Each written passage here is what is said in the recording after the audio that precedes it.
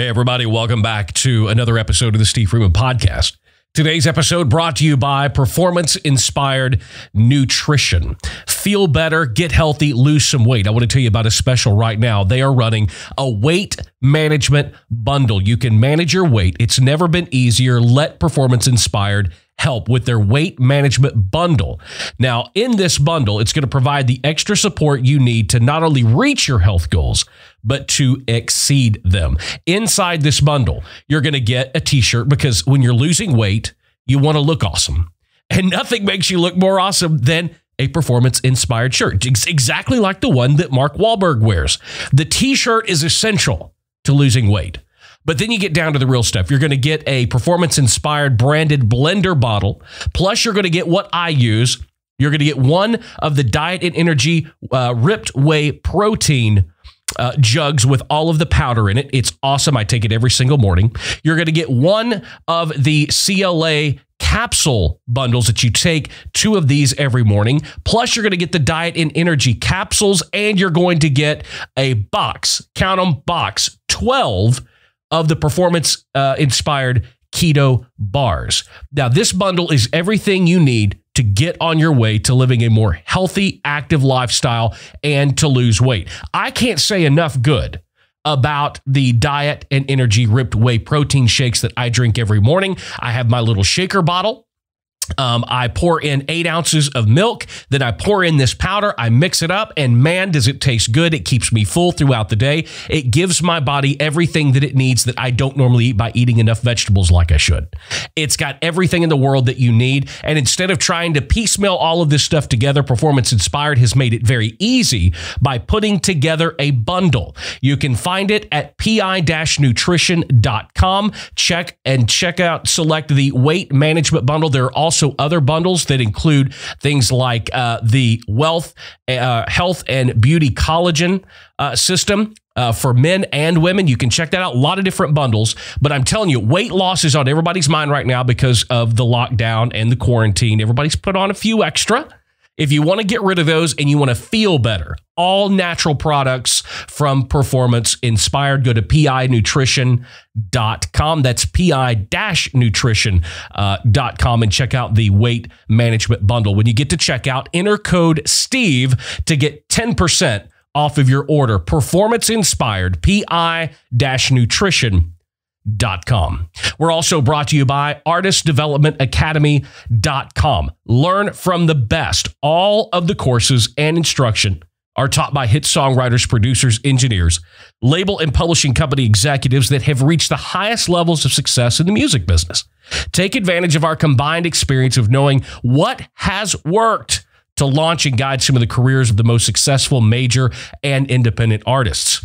All Access members get access to our entire online course library. Go back and watch any course you want. Plus, you get access to a brand new course that is uploaded every single month coming in June. It is all related to YouTube and how artists, singers, songwriters, producers can capitalize on YouTube to grow your fan base and make money. Plus, with your membership, you get pro feedback. You want to post your work. You want to ask some of our producers and our instructors and songwriters what we think about your music. You can post it in our members only forum. You can join our monthly members only exclusive live streams where you can ask our instructors questions and get the answers that you need. All of it can be found at artistdevelopmentacademy.com. And I'm telling you what, an all-access membership, extremely affordable. It's $150 for the year or it's $19 a month. And no matter which one you choose, when you get to checkout, enter Steve, and you're going to get 30% off of your all-access membership. You get everything for that. You can't even hardly distribute an album for that. And that's what we're going to be talking about today. So if you want to grow your career in the music business, you want to learn how to make money with your music, more importantly, not about becoming famous. I'm talking about becoming successful. The first step for you is to start at artistdevelopmentacademy.com. Don't forget, when you choose your level of membership, whether it's monthly or annual, enter Steve at checkout in the coupon code section, and you will immediately get 30% off your order and your membership at artistdevelopmentacademy.com. Those of you that have followed along with my journey with music distribution and testing a lot of platforms out, I've had videos out on YouTube. Some of you may have seen those on Ditto. I've got a little bit of an update for you. Plus, I want to broaden and open this subject of music distribution up, and I want to talk about it in depth today on the podcast. So don't go anywhere. We've got a great episode ahead for you today on the Steve Freeman Podcast. You're listening to the Steve Freeman Podcast, the real, raw truth about the pursuit of success in music, business, and life. Here's your host, hit songwriter, multi-platinum selling producer, and serial entrepreneur, Steve Freeman.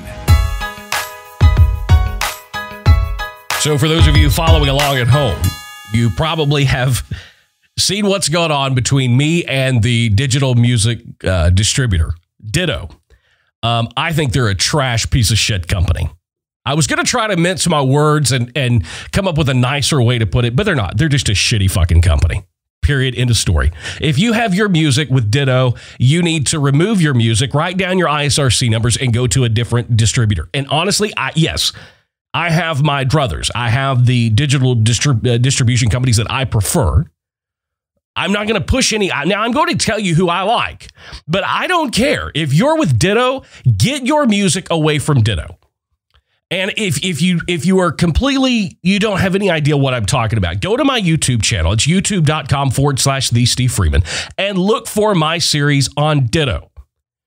And I had a severe issue. I was actually asked by a friend to check out Ditto as a music distributor. So in the process of developing some of the artists that we work with, I said, okay, well, we've got some new releases come out. They look cool, seem cool. Let's give them a shot and see how it works out. Well, long story short, it didn't work out at all. They locked us out of our account. They never paid us for the sales that we had accumulated. It all started with an email that had something to do with fraudulent streaming. I went back and sent emails. Number one, you can't communicate. They want to communicate through Twitter. Any company that is worth a grain of salt is not going to have their customer service only available through Twitter. Bullshit. You can't. There's no phone number. The Nashville office they had closed. They're a UK-based company. And what we had done is had a very effective marketing campaign for this artist we were working for, with running Snapchat, Instagram story, Facebook ads, pointing in different geographical areas straight to this new project to build up streams on Spotify. It's the exact same process that all of the major labels use. We were doing nothing. Matter of fact, I was taking a chapter out of one of the releases that a major label had out at the time, and we were basically mimicking what they were doing. But for us, the music got pulled down for quote unquote illegal streaming. Now, after 3 weeks of trying to get a hold of somebody, I finally got an email, and you can see all of this in the videos. And basically they said, okay, we took a look and we realized that you were not buying streams or streaming illegally or having fraudulent streams. We can see that now. What we would like to do is we would like to refund your money that you paid. And then we would also like to extend you free service for 3 years. And I said, not only no, but hell no. I'm not putting myself through this. I'm not putting any artists that I work with or that I develop or that I produce through this, because this is not right. Thank you, but no thank you. And I also attached to that email, I said, hey, by the way, you still owe us money for the sales. Forget streams. We sold physical product and you owe us that money. And more importantly, it's not that you owe it to me, you owe it to the artist. And they stopped communicating altogether. So I started doing the videos, and the videos have bothered them. Now, I've been over this for a while, for a good year, because this has been going on for 2.5 years. I've been over it. I could care less. I have moved on. I have a major distribution deal that anything that I want to do, I can put through that distribution deal if I want. But I also was looking for another independent distributor that we could use and put smaller projects through, but that would be safe, that we could employ our marketing strategies that we do without the fear of Spotify or anybody else thinking that we're buying streams or anything like that, which I've said adamantly over and over and over again when I've talked to you guys. Do not buy streams. Do not pay bots to stream your music, because it turns into nothing. It means literally and absolutely zero, because how does that help you? If you're out there and you're buying streams and eventually this COVID bullshit's over and you want to go out and play a show, And you've told the venue owner that, oh, well, we've got 350,000 streams on our new single in the last 6 weeks. And that venue owner or promoter goes, fucking awesome. That means people are going to show up. We weren't aware of you, but other people are. So we're going to pay you $1,000 to come in and play for 2.5, 3 hours. Well, when you get there, nobody's going to show up because all those streams are bought and paid for. All of your streams are fraudulent. They're fake. There's nobody really behind them. So look, buying streams does you no good because at some point, the reality is going to have to match the perception at some point. And that's where you ultimately want it to lead to. You want it to lead to your streaming numbers showing popularity so that you can book live shows. When you book live shows and nobody shows up, that makes you look 10 times worse than a fake streaming number makes you look to a venue owner. Okay, so don't buy streams. So some time went by and I just dropped the entire thing. I did. Well, this past weekend, on Twitter. Now, I've said it before, I'm going to say it again. I don't use Twitter. So if those of you that tag me in stuff on Twitter, there is a 10% chance that I'm going to see it. Everything that we do, whether it's through the podcast or whether it's a video we're uploading to YouTube, we will share it to Twitter. But very rarely am I actually on Twitter, like log into the app and look and see what's going on. It just so happened that I logged into Twitter last Saturday. And somebody had tagged me in a post because they had seen one of my 3 videos that I did walking everybody through exactly what happened with Ditto. And so somebody tagged me and I happened to see it. And it was like, this is so-and-so put out an article saying that Ditto was an amazing distributor, blah, blah, blah. It was some news article or entertainment, music business, some bullshit that named Ditto in the top 3 distributors. They tagged me and say, hey, at the Steve Freeman, what do you think about this? And I simply commented back that I would not pay or use Ditto to distribute toilet paper. That was my comment. Almost immediately, the founder and CEO of Ditto responded back and immediately wanted to go personal with it. And I was trying to stay very factual. And we had this Twitter war go on for about 2.5 hours on Saturday. And I finally got down to because he finally brought up, he's like, your videos, you said this, you did that. And I said, yes, tell me anything that I said that was not 100% factually accurate. Crickets. Nothing. And he kept wanting to go back and forth. And I said, look, all I have asked for since the very beginning of this thing was some customer service, some communication, and some explanation. That is all I've wanted. And I said, I will make you a deal. I said, you have my contact information. If you want to contact me about this, feel free to give me a call. You've had my contact information for 2.5 years. And I said, look, here's what I'll make you a deal. You contact me, you give me the communication that I deserve and the explanation of why your company did what they did, which also, side note, I've heard from literally thousands of you guys since this happened and that have watched my videos on this subject. I've heard from literally thousands of you that Ditto has done the exact same thing too. Okay, so this was not just, this happened to Steve, poor Steve. Fuck that. I don't give a shit.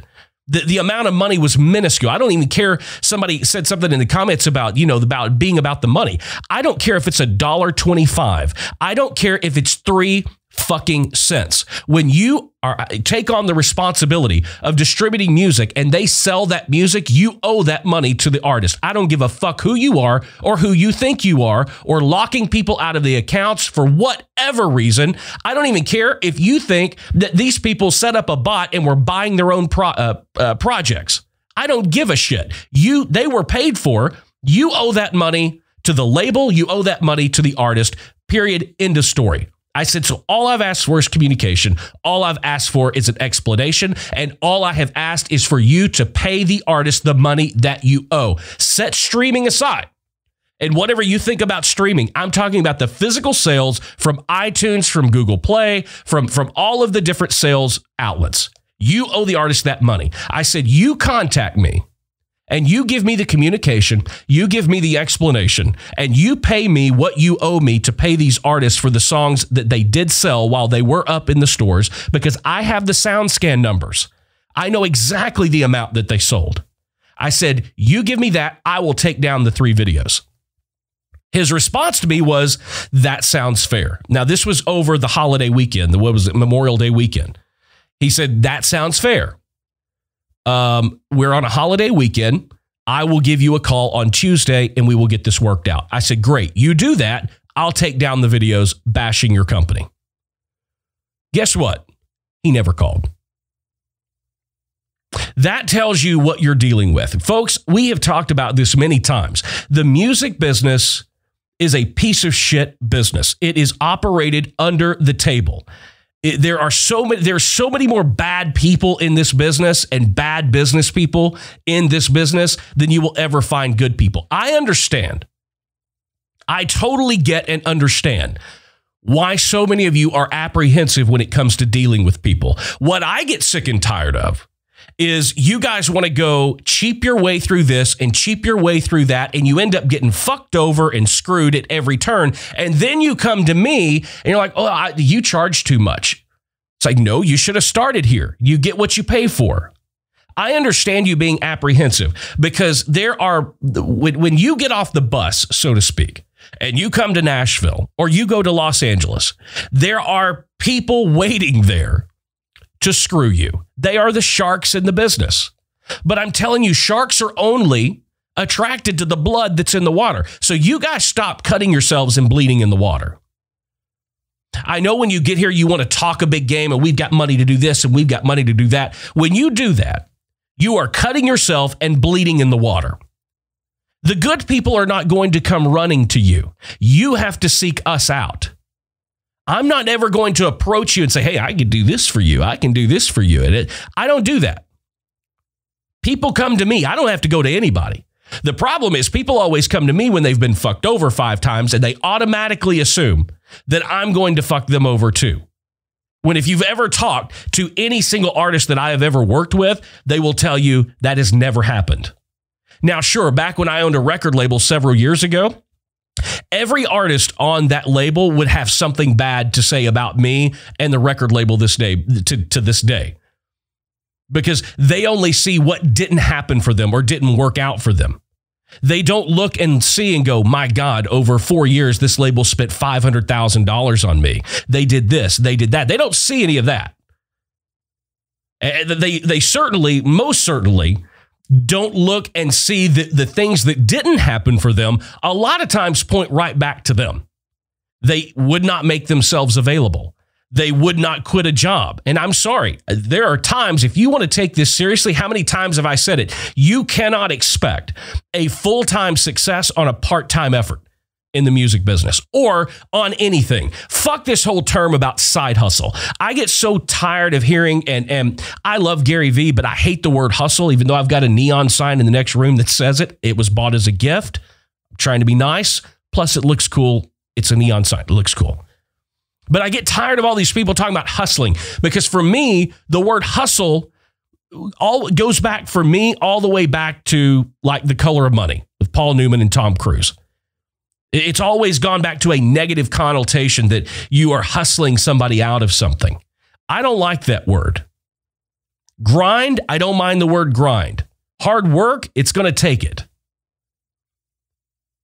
But a lot of times when artists have been screwed over, now look, I know it happens all the time, and I have thousands of stories that I could tell, horror stories of artists that have been screwed over. But I will tell you one thing that's unique to almost every single one of those individual stories is that about 30-40% into the relationship, the artist knew they were getting screwed, but they were afraid to walk away because they didn't have something to run to. That is a dangerous thing in our business. It's also a dangerous thing in any other business. If you realize you are in a bad situation, get out of that situation. I deal with it with songwriters all the time that are stuck in bad publishing deals. Unless you've had a major cut, any publishing deal is a bad publishing deal. I'm just going to be real honest with you, because what they're going to be able to do for you is never going to match your expectation level. You sign with a publishing company and you think you're going to get cuts. 90% chance you're not, especially those of you signing to these meaningless bullshit little independent publishing companies that are playing music business. It's just the fact, Steve, you're being mean. Yes, I am being mean. Unfortunately, in this circumstance, mean is truthful. It's a hard pill to swallow. But you guys get into these situations and you're afraid to leave because you would rather stay in a bad situation than not have any situation. And I can tell you, how many times have you guys heard it? The thing goes for record deals, it goes for publishing deals, it goes for everything else. No deal at all is better than a bad deal. And I see this with songwriters all the time. It's like they are in a bad situation. It's not working out. Their expectations aren't being met, and they don't know what to do. They have an opportunity to get out of that situation, to get out of that deal, but they won't because they're scared to death. They would rather stay in a bad situation than have to tell people they don't have a publishing deal. That's just the truth. And I cannot stress enough that life is too short. Your career is too short to spend time in horrible, non-profitable situations. And when I talk about profit, I'm not necessarily talking about money. I'm not talking about physical monetary gain. I'm talking about well-being, mindset, drive, determination, passion, the achievement of goals. All of those things matter, and all of those things, and those of you in this business know that a lot of times, a lot of the reward or the gain that you get in a positive way is not so much financial as it is internal. There are a lot of times where you can have success in this business, but that success does not mean you made money. I've said before that in this business, one thing I've learned in 20 years is that the credit for something successful is often more valuable than the financial gain associated with that success. One of the things that I've been able to do in my career is I have been able to turn those successes that were not financially successful, but were successful in stature. I've been able to turn those opportunities into financial gain for myself. Because here's the thing. Just because something may be successful, but it wasn't financially successful, that success is valuable to somebody else in some other way that may be financially successful. I've produced records in the past that have got that in all honesty, I was doing a favor for the artist. I wasn't really thinking about a business aspect or business financial position. I dug what the artist did. I thought they were talented. I knew that if we matched my talent with their talent, we could create something special. I've been in that situation where we didn't have a contract and these records go on and sell hundreds of thousands of copies. I didn't make any money from those, but I used the sales success of those to charge more and do the contracts properly next time. And here's the other thing that I want to bring up about this, and I think this is very important. No matter if it's you, the songwriter, you, the artist, you, the producer, it doesn't really matter. Sometimes things just don't happen. You can line up everything perfectly. You can have the best voice. You can have the best producer. You can have the best record label. You can have $1 million to spend in marketing. You can have it all lined up and it not work right. You can do everything right and it not succeed. So you can't always plan on that. You can't always think that if I've got every duck in a row, there's no way this thing can fail. Let me tell you, there are 1,500,431 ways that it can fail. And if it's possible for it to find one of those, it will. The odds of you succeeding, especially financially, are far less than being able to find success without the financial gain being attached to that. I hope you're sticking with me, and I hope you understand that. There's an important lesson to learn here. Everything that you do may not always be financially successful. It doesn't mean that it's not successful. And the best of you and the best of us will learn how to take that success and parlay that success into money. Now, I am honored. I am honored to be able to have multi-platinum selling producer attached to my name. But I'm going to tell you something about me that's a little different. I'm not a multi-platinum selling producer because I've produced 1, 2, or 3 of these huge albums on these huge artists. The reason I'm able to call myself a multi-platinum selling producer is because I've produced 1,000 artists who've sold 10 million records. That is one of the things that I did really well is I discovered really quickly that I didn't want to focus on working with 2 or 3 or 4 or 5 major artists and try to get all of my success to ride on the coattails of these 5 people.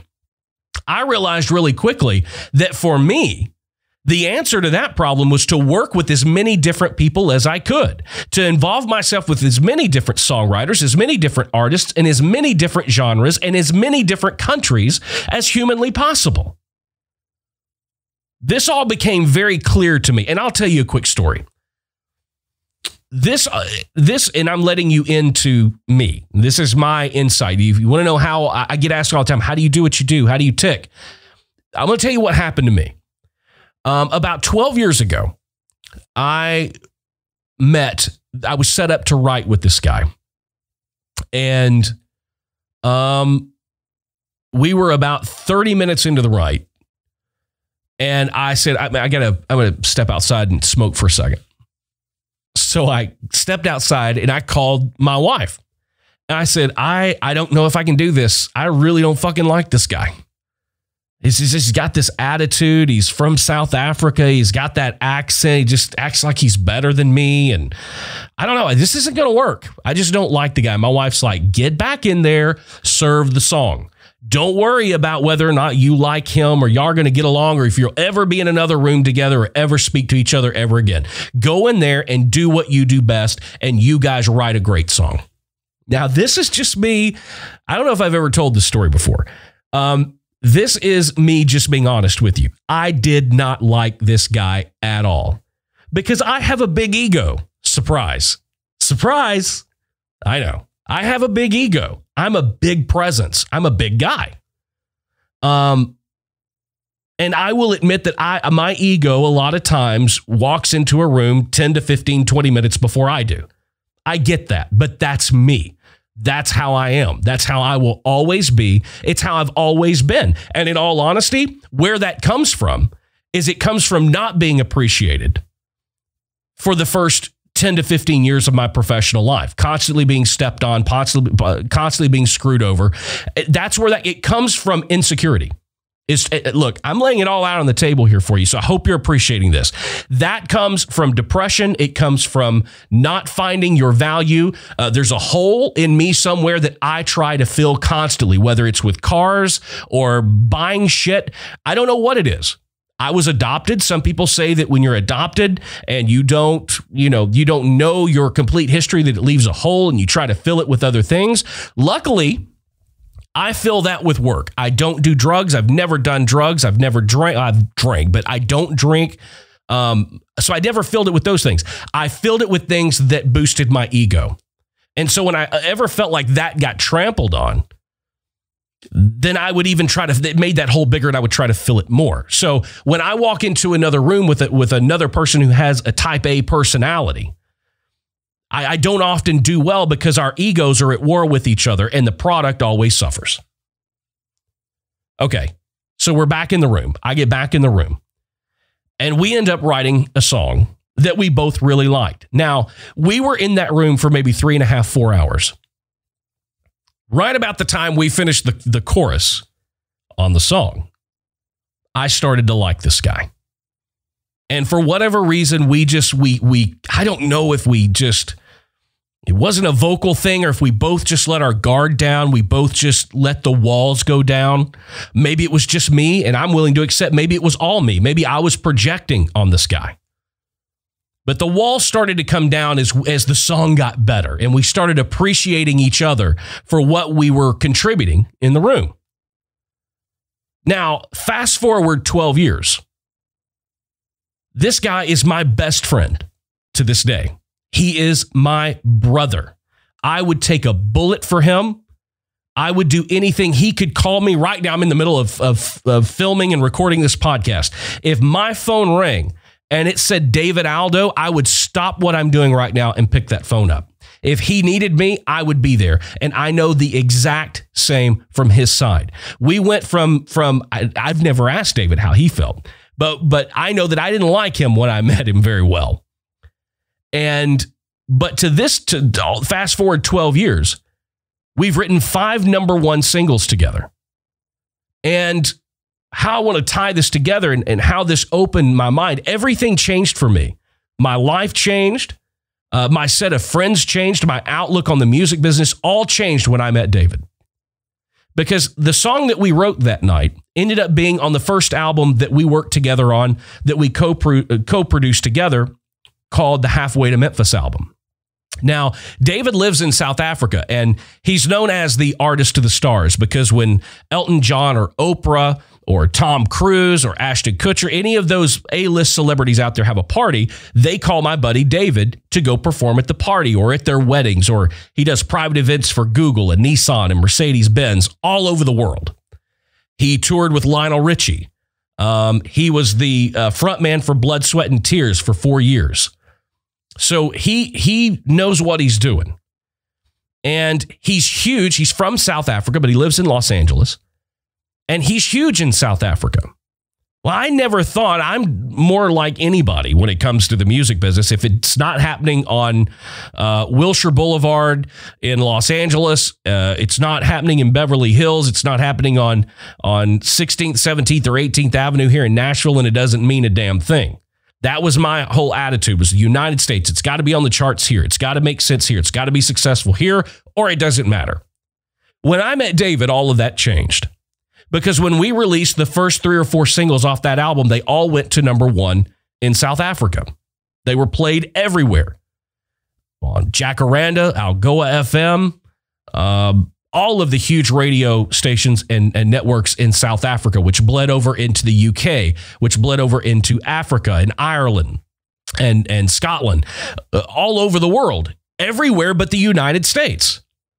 But it all started with his home country of South Africa. And we started making money off of those songs coming and playing for, the royalties from the radio airplay in South Africa. Now, anytime a song went to number 1 that we wrote, it was good for about, $3,500 to $4,500, $5,000 for each of us for that going number 1 in the radio airplay in South Africa. David and I sat down and we said, we're both really focused on the United States. Why, if we're making $5,000 a piece in one country, why are we not focused on making it number 1 in 10 other countries? So that if we make $5,000 each of us in 10 different countries, that's $50,000 per song that we make. And instead of trying to make this thing a huge success, let's go after the money instead of going after the acclaim or going after the credit or going after people thinking that it's a huge chart success in the United States, which we knew was an uphill battle and was going to cost more to happen than either one of us was going to make. So it changed my mentality. I've sold millions of records overseas. I've sold millions of records on artists that you will never hear of. So whenever I'm asked to prove myself, a lot of times people don't understand what I'm talking about because you've never heard of David Aldo. But yet he can sell 50,000 seats in a soccer stadium in Cape Town, South Africa. I say all this to say that it's about mentality. It's how you think about success. It's how you define success. And when I met David, it changed my world. It changed my professional life, for sure. And that is how I started approaching things. It wasn't about, oh God, I would have produced the next Tim McGraw record so that I can be the next big, huge record producer. No, I would rather produce 25 artists you've never heard of That gives me 25 opportunities at success versus producing the one artist that everybody knows. That has been how I have operated my business. Now, a lot of times that doesn't come with all of the accolades of working with these huge artists. Now, because of some of the success that I've had the opportunity to work with some really, really big artists. I don't prefer to do that. I still, to this day, would prefer to produce 5 or 6, 7, 8, 9 albums a year on people you've never heard of than to work with one established artist. I feel like the creation process, the creative process is more creative. I feel like there's more to gain. I feel like there's a bigger upside because here's something I want to say. And I know we're getting way off topic here, and I hope I'm not losing you guys over this. But here's the one thing that I have done consistently that has allowed me to find certain levels of success that I know you guys want to find. And if I look over my entire career and it comes back to one thing, what can I say was the one thing that enabled me to accomplish the things that I wanted to accomplish while continuing to still reach even new and greater heights as I move along and as I get older? The one thing is that I always bet on myself. Always. I never took my chips and bet them on someone else. I always bet on myself. Because when you bet on yourself, you are the one responsible for making it come to fruition or not. Every decision that you make is either good or bad based on the decision you make, the mindset and the framework that you bring to the situation. And not trying to attach yourself or your coattails to somebody else's coattails or putting your chips behind somebody else's at the roulette table, on the roulette wheel or the craps table where you're just betting the line. I never did that. I bet on myself. Now, along with that is that you have to learn to accept the failure when you fail. Because I've said this before, I have failed 1,000 times more than I've been successful. But I know that I would not have had the opportunities to have the successes that I have had without all of those other failures. Every failure that I've ever had has led to a success. Now, not always is that success greater than the failure, but it gets you out of the hole and it keeps you moving. I've said before that you as a business owner, as an artist, songwriter, producer, engineer, whatever, your sole job is to get up every morning and go stand in the middle of the road. If success is a semi-truck or on the train tracks, if success is a freight train, your job is not to know when that truck or when that train is coming or from which direction it's coming from. Your job is solely to get up every day and go place yourself in the middle of that road, in the middle of those tracks, so that no matter when it comes by, no matter which direction it's coming from, you're standing in the middle of the track when it hits you. There are going to be days when you get up and you go and you stand on the tracks and the train doesn't come. There are going to be months, there are going to be years where you do your job. And it's going to be hard some days to get up and walk and just stand in the middle of that road or in the middle of that track. There are days you're going to get up. There are months you're going to get up. There are years you're going to get up and you're going to go stand in the middle of that road, in the middle of those tracks, and you're going to walk until your feet fucking bleed and you're never going to see the truck. The train never seems to come until it does. And so often I see people that do this and they get up for days, months, years. And they go and they stand in the middle of the road or they stand in the middle of the tracks and they walk one direction or the other. And after a certain period of time, we all get frustrated. We all get discouraged. We all get depressed. We all get down. I can't tell you the number of times that I've seen when people do that. It's the one day they wake up and they go, fuck it. I'm done. That's the day they wake up and they're not in the middle of the road. They're not in the middle of the tracks. And after all these years of work, they have to watch that truck or that train go right by while they're standing on the side of the fucking road. If it is to be, it's up to me. Guys, girls, get up every day. No matter how hard it is, no matter that you don't have a train or truck schedule that shows you the exact time and date when that train or that truck is coming, no matter the fact that you can't see it, you can't see the smoke from the stack on the train, no matter any of that, get up and put yourself in the middle of the road.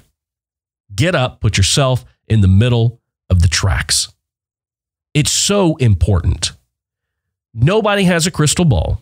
Nobody knows how or when or to what level you're going to be successful. But I do know that you're never going to be successful unless you get up and place yourself in the middle of those tracks every single day. That you can do. It's going to be hard. It is hard. This business is, like I said earlier, it's a piece of shit. Hunter S. Thompson has a great quote about the music business. And I'll paraphrase it, but basically it's like a dirty hallway full of pimps and thieves. And then there's a bad side. You can look up the quote. And that's true. We as creatives, we feed off of the success. We feed off of the love and affection and approval of others. And sometimes when we don't get that, it's very difficult to get up every day and run to the middle of the road or run to the middle of the tracks and walk one way or the other. It's tiresome. And it doesn't always come when we need it to or when we want it to. But again, just stand in the road. No matter where you are right now, no matter what you're going through in your life, no matter what's going on in your personal life, bet on you. Every single day, bet on you. Guys, thank you for joining me for another episode. Don't forget to rate, review, and subscribe to the podcast no matter where you're listening. Leave us a written review on Apple Podcast and iTunes. Rate us those 5 stars. Don't forget the show notes for anything and everything we've talked about today. You can find them at thestevefreeman.com. Follow me on social media at thestevefreeman, and please visit our sponsors. Go check out the weight management bundle from Performance Inspired Nutrition, pi-nutrition.com. Enter code Steve at checkout, get 10% off. Also, artistdevelopmentacademy.com. Learn more, take your career. You want to get up and get in the middle of that track or that road every single day? The Artist Development Academy is a great way to do that and continue to learn and continue to grow. Help you get where you want to be ready when that train or that truck comes, okay? So go check out artistdevelopmentacademy.com, get an all-access membership, enter code Steve at checkout, and get 30% off. It basically, with 30% off, you're kind of stupid if you don't do it because it's so much content, so much value for less than a cup of Starbucks coffee every day for a month. Seriously. I mean, it rounds out to like $100 a year, something like that. Seriously. I mean, it's almost to the point where we're not making any money, which proves that I just really want to help you guys. Anyway, yes, thank you. I hope you enjoyed today's episode. I'm about to hit the road. I'm going to go to Utah for a few days, actually more than a few days, more like 7 or 8 days. But we will have episodes of the podcast. The podcast will be coming to you from the road. Until then, guys, keep being creative, keep pressing the boundaries, and there's nothing wrong with being independent. See you in the next episode.